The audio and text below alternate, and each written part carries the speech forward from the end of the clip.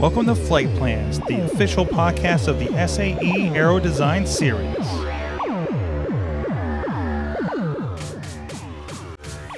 Hey guys, welcome to the podcast, and I guess this is officially the new season starting off here with this. I'm Mike Sorg, the video and podcast producer you see around the events here and hear the voice of for the CDS series with SAE.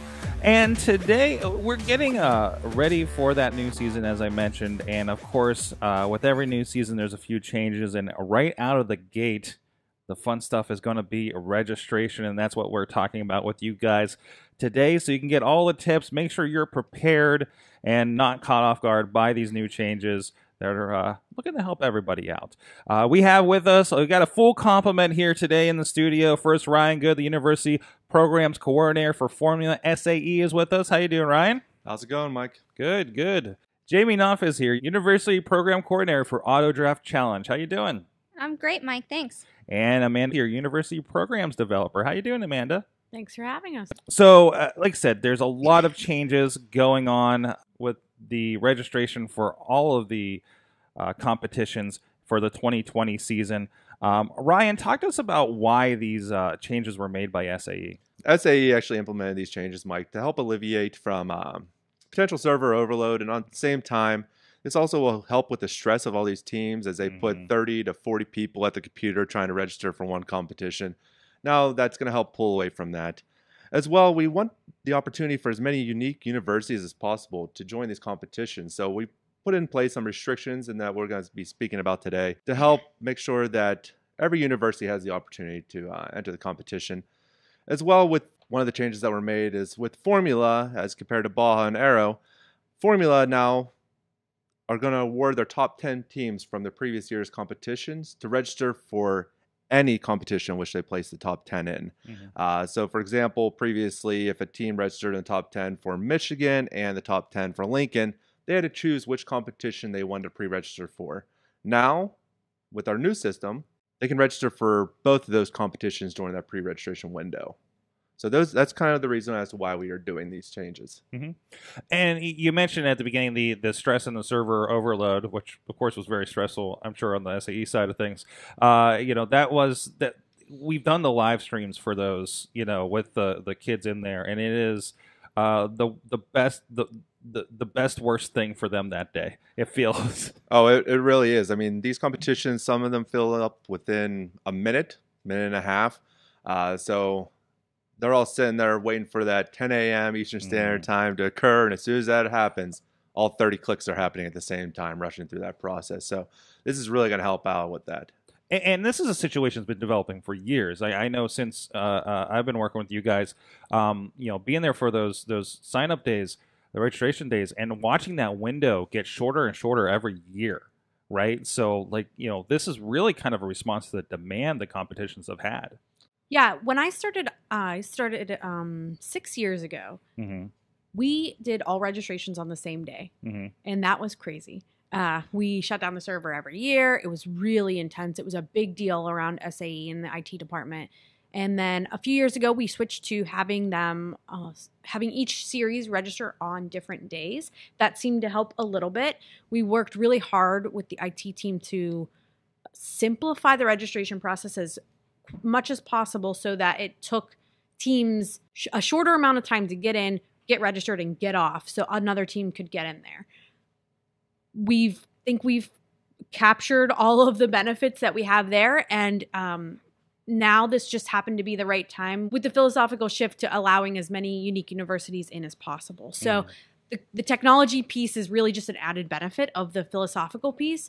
But ultimately, I think it makes a better day for everyone if no one is setting off the SAE, DDoS alarm. So that was the thing. This was so bad that, and we've talked about this on previous registration podcasts, that it all hits the servers and shuts down like all the computers in the entire office. Yeah, because it looks like an attack because it's being, quote, air quotes, attacked by all of you guys trying to register at once from all over the country and the world.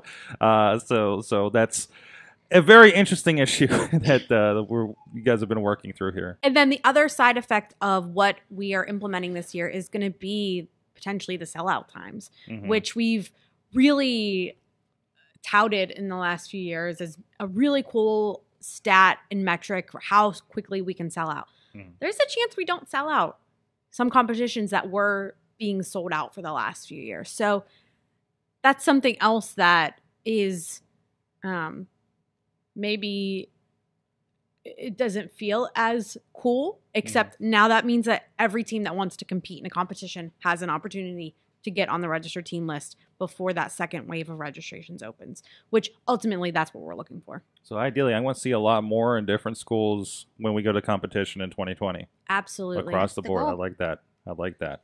All right, let's get into the details of this. So what are the new dates for registration that we're looking at? Pre-registration is going to open at 8 a.m. Eastern Standard Time on October 7th. That will run through October 14th. Ryan's going to give a little more detail on each competition. But after pre-registration closes on October 14th, we have window 1 that will open October 14th through October 28th. So October 14th, that'll open at 10 a.m.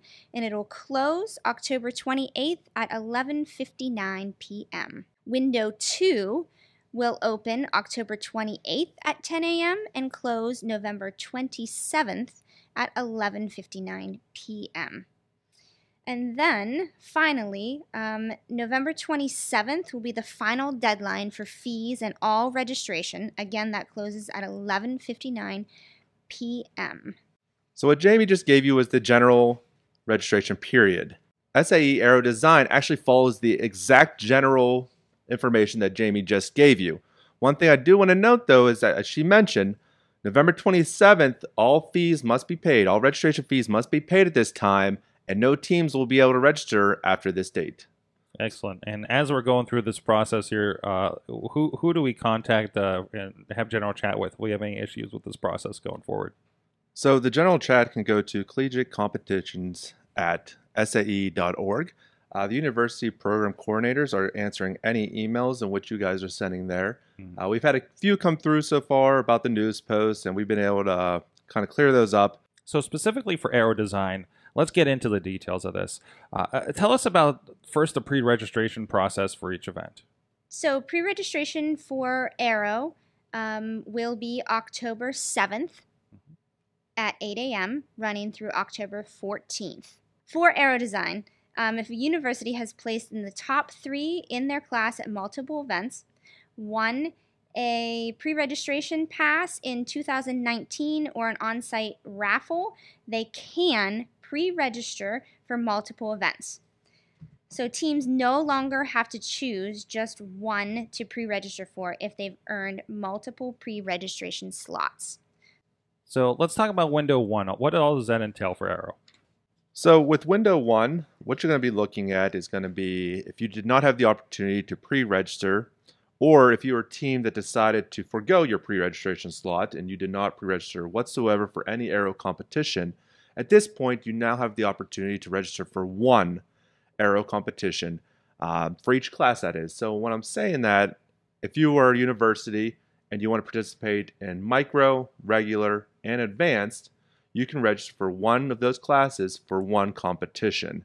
I know that does sound a little bit confusing. Just to give you an example, if a university does decide to register, let's call a University of SAE. So if the University of SAE decides that they want to put a regular class in and a micro class in, I can register my regular class for SAE Aero Design West, and I can register my micro or regular class for SAE Aero Design West as well. But we can only put one class per competition during that time frame. And can that be split if those classes, one maybe wants to go to West, one wants to go to East, like, you know, the micro from that school and the same school regular would like to go to the other competition? Yes, that is correct. So if your SAE Aero Design regular team wants to go to West, but your micro team wants to go to East during that time frame, that can occur. So what happens with window 2 with them? Window 2 is just a free-for-all at that point. So if you're an advanced class team, so let's say you during registration window 1, you put your advanced class in to go to SAE Aero Design West. During window 2, your advanced team can now also register if there are spots available, which at this time, we're suspecting that there will be. They can register for Aero Design East. Okay. So it's kind of one of those opportunities that once those doors open, everybody's running for the gate. Excellent. So that fills in all the spots. So it's just again that first opportunity for everybody to have a chance to get in at least one competition this year. That is correct. So excellent. Is there any more support that's going to be going on leading into these registration processes, Ryan? So what we actually have currently is we have all this information out on our news feeds currently, and we also have it on our Facebook pages as well. If you do have any questions after hearing this podcast or after reading those news feeds, please feel free to reach out to us via email at collegiatecompetitions@sae.org. We'll be more than happy to answer any questions in which you currently have. On top of that, we are also working on an infographic that we're going to be able to share with teams at some point. And it's just going to be a picture of everything broken down, even in a simpler way. So we'll have pictures for the pre-registration process, we'll have pictures for the Window 1 process, and pictures for the Window 2 process. On top of that, we will also be hosting WebExes the week of September 22nd. We'll have one for Aero, we'll have one for Baja, and we'll also have one for Formula during that week period. If you check your CDS web pages, you'll also be able to find it on there as well. That kind of lays out the date and time in which we will be hosting these. The most important part of this year is going to be prepared ahead of time with all the information you need. It will be a very smooth registration if you know what you're doing, but it could be painful if your team makes the wrong decision and then you realize the implications after the fact. So just make sure you get ahead of it. Like Ryan said, reach out and email us about your specific situation if you're confused. Particularly the pre-reg gets a little confusing about what happens in Window 1 and Window 2. So please reach out. We're here for you to answer any of those questions. Ryan and Jamie are going to be doing the WebExes, which is a really, really, really important. If you've never seen the registration screens, they're going to be running through the registration screens, the total process. And I feel like we haven't actually said this enough during the podcast, so please don't hit refresh. You will shut down the servers, and then no one will be able to register. That is still an issue. It's always going to be. We are lightening the issue in the server load, but it is still a possibility. There's still a lot of you that are going to be jumping in there in Window 1. Yeah, I mean, at the end of the day, SAE is just not Amazon on Prime Day, right? They're not. This is your Prime Day. Yeah, it really is. And so there's no reason for a website like SAE to invest these massive server resources into literally 10 total minutes throughout the week. So server load optimization is a very hard math problem to solve. It really is. And the advice that we always have given on the Facebook Lives is that don't refresh. The button's going to automatically flip over to a Register Now button. When that happens, you can register. If you get stuck, then you can refresh. Wait for that button to flip. If it's after 10 a.m. Eastern Standard Time, which is also another really important note, make sure you have your time zones correct if you're not in Eastern time zone. Once that button flips over and you don't see it, it should have flipped over, it hasn't flipped over, then you can refresh. Don't do it leading up to 10 a.m. It just is going to shut it down for everyone. Well, looking forward to see how this goes. Looking forward to see the hopefully a new variety of teams across all the competitions this year as we get out there in 2020. Thank you, everybody. Thank you, Amanda, Ryan, and Jamie for joining me here and hashing through all the details and all the changes that we're having this year. And until next time, we'll see you guys out there. Please stay safe out there. Thanks for listening to Flight Plans, the SAE Aero Design podcast. As always, we want to hear from you, so email aerodesign@sae.org. The show notes for this episode and all others can be found at aerodesign.fireside.fm. Stay safe, and we'll catch you next episode.